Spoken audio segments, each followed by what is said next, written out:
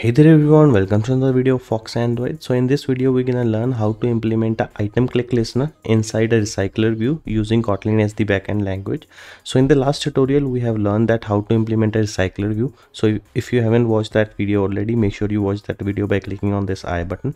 So let me just give you a brief demonstration of what we can get by the end of this video. So if you can see on my mobile screen, there are certain items inside the recycler view. So if I click on any item, for example, if I click on this second item, you can see you clicked on item 2, item 3, item 4, right?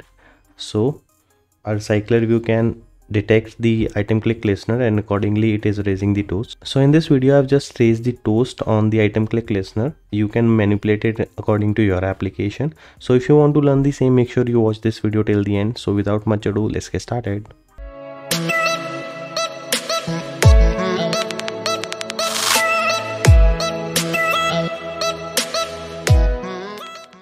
So guys, if you're new to this channel, make sure to hit the subscribe button and press the bell notification icon for receiving the notification of the upcoming videos. And by the end of the video, if you like the video, make sure to hit that thumbs up button as well. So to implement this item click listener, we're gonna go to our adapter class that we have created in the last tutorial, right? So here we need to create an interface, and I'll just name it as on item click listener, right? And inside this we'll declare a function on item click, and it will take one argument that will be the position of the item on which user clicked, so the type of which will be int, right? So we have declared this interface, and now let us declare a variable for the same interface that we have just created. So I'll just name it as m listener, right? And the type of which will be on item click listener.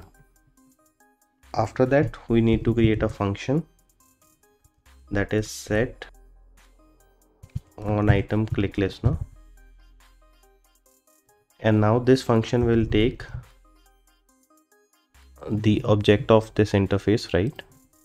So inside this we'll set this local mListener variable to the one that is passed in the arguments. So let me do that. So mListener is equal to listener. So this particular one is the local variable that we have declared inside this class, adapter class, and this one will be passed as an argument. So that is all we need to do here. Now we'll go to our myViewHolder class. So inside this we'll create an init method, and before that we were taking only this item view as an argument, and we'll take another argument that will be, let us name it as listener, right? And the type of which will be on item click listener. Now this, if you're new to this Kotlin init, you can consider this init as the constructor that we make in Java, right? So inside this we'll set the on click listener on the item view. Let me do that.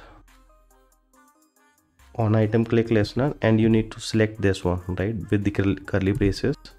Now press enter. Listener dot on item click, and we'll pass the position here, adapter position, right? So this is what we need to do inside this myViewHolder class. Now we need to change certain things inside this on create view holder. So here we'll pass our mListener, right? So that is all we need to do inside this adapter class. The very first thing is we created this interface, we created a variable for the same, we created this function, and then inside this myViewHolder class we have made the second argument that will take, and we have written this code inside the constructor of this. And the last thing we did is we pass this mListener here, which is being returned by the onCreateViewHolder, right? Now we'll go to our main activity where we have implemented the recycler view. So now here you can see we have set the adapter inside the recycler view.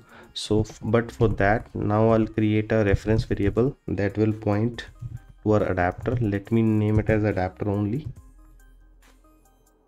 Okay, let me just cut this and paste it here, right? and we'll set the adapter to this recycler view. Now adapter dot set on item click listener, right? Now it will take the object of the interface that we have created, my adapter dot on item click listener, right? Put these curly braces. Now we have to implement the members of that interface, so press alt enter by clicking on this object, implement members. Now we need to implement this. Now here you will get the position on which the user clicked, and now you can do whatever you want on the click event when the user clicked on any item of the recycler view, right? So for example, I do not want to do anything fancy, so I'll simply just raise a toast which will let us know that on which item the user has clicked. So for that I'll raise a toast.